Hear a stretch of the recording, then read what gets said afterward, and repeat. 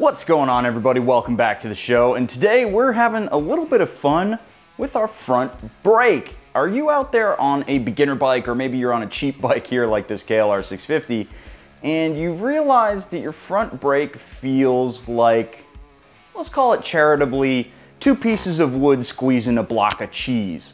That's more or less what the KLR 650 feels like, and there are a bunch of options you can go through to improve the brake feel.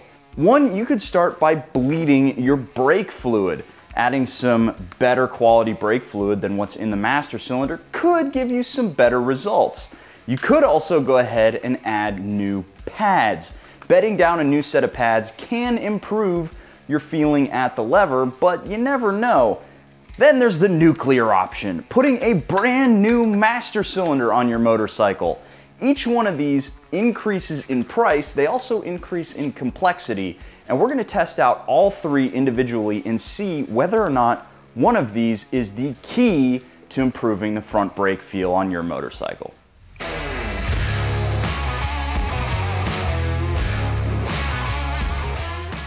Okay folks, let's address our current surroundings, shall we? Things might be looking a little bit different in today's video, and that is because we're actually in my garage. I never thought I'd actually say those words, but this space right here is actually the garage attached to the house that I just signed a mortgage on. So this place is going to be the new home of Spite's Corner, and I have to say thank you guys for basically allowing me to do this. Because of you helping me, I can actually pay my half of a mortgage, and I never really thought that this day would come.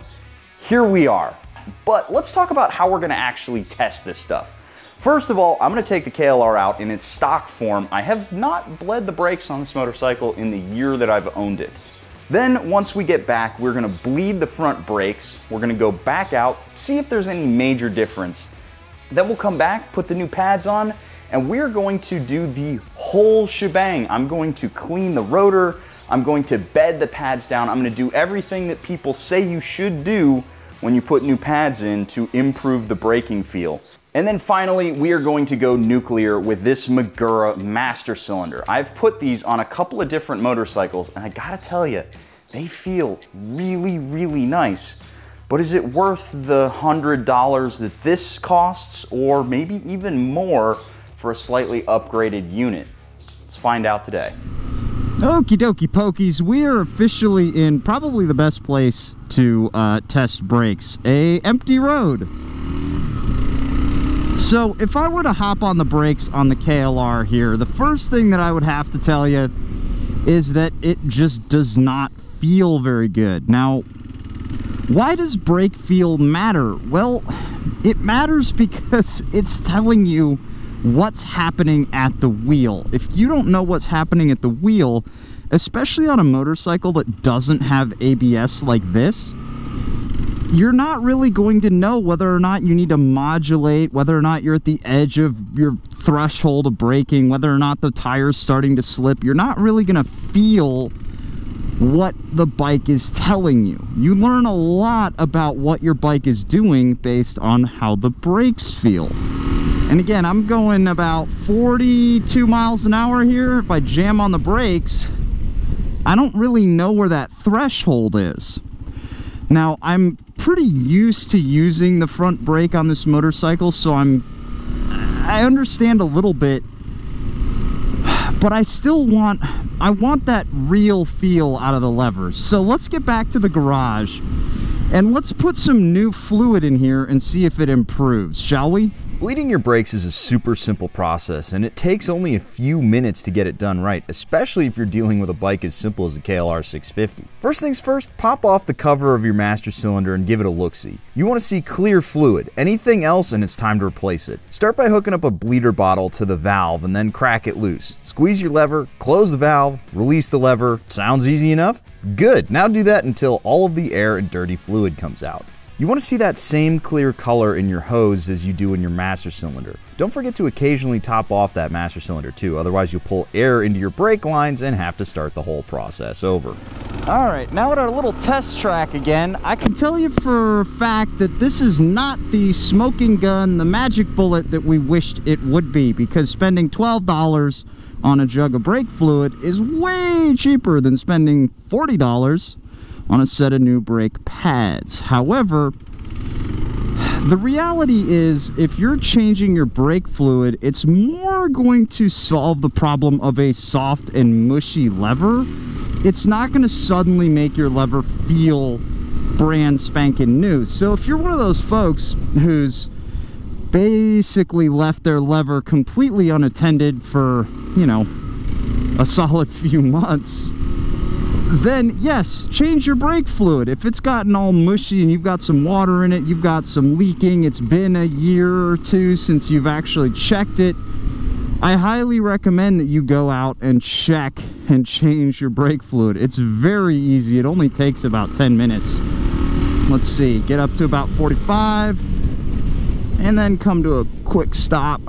Yeah, I mean, the lever still feels pretty dang wooden. It's not improving the feel. It's not allowing me to really understand what's happening at the lever. It is, however, giving me a little bit of extra, I guess, confidence, knowing that the lever isn't going to get all squishy on me. So let's go back to the garage and swap out those brake pads and see if that's going to get the job done. Before we dive into swapping pads, let me take a quick second to preach the good word about Quad Lock. I've used all kinds of motorcycle phone mounts in my time, and Quad Lock is hands down the best. Their cases are sleek yet offer great protection for your magic space brick when you inevitably drop it. Their mounting system is easy and intuitive, and you get their entire array of cool accessories. Whether it's wireless charging heads, vibration dampeners, or my personal favorite, the phone poncho, which keeps your phone dry in the wet, they've got the right tool for the job. They don't just do motorcycle gear either. Check out their whole line of products for in your car, on your bicycle, in your boat, or around the house. All the information is down in the description below, and a huge shout out to Quad Lock for supporting the channel.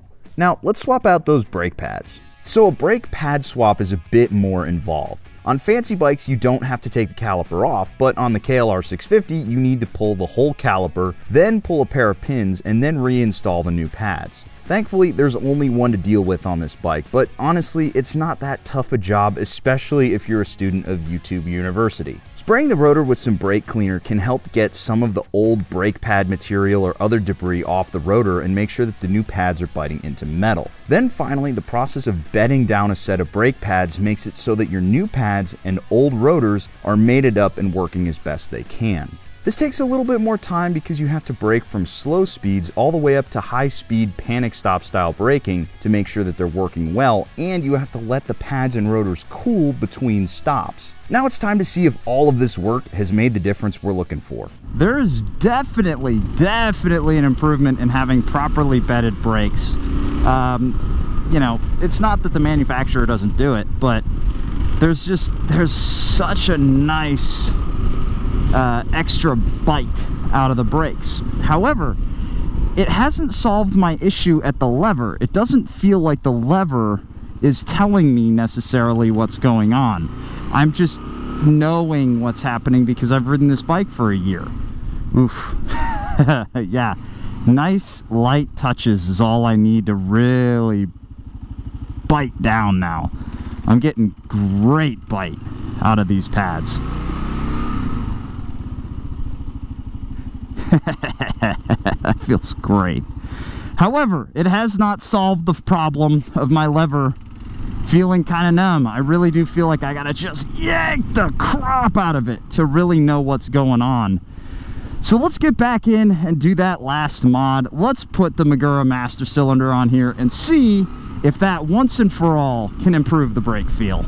Replacing your master cylinder is probably where you ought to start if you're looking to improve your lever feel. It takes a lot longer, but you're guaranteed to get better results. This Magura master cylinder has a bigger bore, meaning that you move more fluid, and it's also a more sophisticated unit than the ancient relic of a master cylinder that the stock KLR 650 comes with. One benefit of going for this straight away is that you don't have to worry about bleeding the brakes twice, which is nice. Just drain the old system, unbolt the old master cylinder, pop pop the new one on, and when you're reinstalling everything, make sure that the new master cylinder has the proper clearance so that everything moves the way it should. That's the one issue with universal parts. They don't tend to mate up perfectly the first time. You may need to fidget with the brake line placement, your throttle cables, or in my case, the bark busters. Once you're done, bleed the brakes, making sure that you can get rid of all of the air that you've introduced in the system, and then you're good to go. Alrighty, so we are now out here with the Magura master cylinder on the motorcycle. This took a little bit more work than any of the other two options. And the reason why is pretty simple. It's replacing a whole big chunk of the bike. And your front brakes are pretty goddamn important on your motorcycle. And holy cow, does the Magura feel like a $100 master cylinder. It feels great. Now there's a couple of things to point out about this Magura that are different than the stock master cylinder. Obviously the piston is going in the same direction as the output. On the stock master cylinder, the fluid actually hangs right. It starts going this way and then it has to get pushed out that way. That's not great for good feel. It works, don't get me wrong, but it just doesn't feel great. Unfortunately, what that does mean is that there's a couple of clearance issues that you are going to have to deal with when you decide to install something like this. But you know what? Clearance issues, that's kind of what happens when you install any universal part. The last thing I will mention right now as we're rolling on this deserted road, in fact, I'm going to pull over and show you guys. Oh, that front brake though, feels so good. This right here is my front brake light cables. There is no switch in this from stock. I actually have a switch on the way, it just did not make it in time for me to film this. So technically, this motorcycle is not road legal. So if you're going to go ahead and install something like this, make sure you have a switch to go in here. This Magura 225 or 225 or whatever it's called, it uses a 1/4 inch thread, and Magura actually is out of them right now. They're all on back order, so I had to go find a different one. But I've got one on the way. Again, it's just worth pointing out, if you're going to do this, you need to make sure you got the right parts. Now, let's head back to the garage and wrap this whole saga up. Okay, so we've tested new brake fluid, we've tested new and freshly bedded brake pads, and then lastly, we tested a brand new master cylinder. I will point out that we did not test fresh lines. A lot of people out there are going to say that I should have gone with stainless steel lines if I was going to do all this work. And yes, I probably could have. However, I think that running stainless steel lines for most people is not actually going to give you the benefit that you think it does, because most of you guys have ABS. That means that your brake line has to go from the master cylinder to the ABS unit and then back. If you have a direct line from your master cylinder to your brakes, like I do on this KLR, then sure, you are going to get some benefit out of having those stainless steel lines. But for most folks, it's not really going to make that big a difference. Now, the bleeding of the brakes did a little bit. It was basically like refreshing the equipment that was already there. It made what was on here work slightly better. It was not the catch-all that I would have wanted it to be, because it's so goddamn cheap to do brake fluid. It takes like 10 minutes and it would have been a really simple one and done. However, you really started to see benefit when you got to the pads. By putting in fresh pads on here and bedding them down correctly, you do start to see a lot more initial bite. However, it's not going to change your lever feel. If your lever still feels mushy and flat, you're not going to get fresh lever feel with new pads. If you really want that really great communicative lever feel, unfortunately, you are looking at getting a new master cylinder. Don't simply put a new lever on your existing master. That's not going to do anything. By switching your master cylinder, that's where you actually see some real benefit.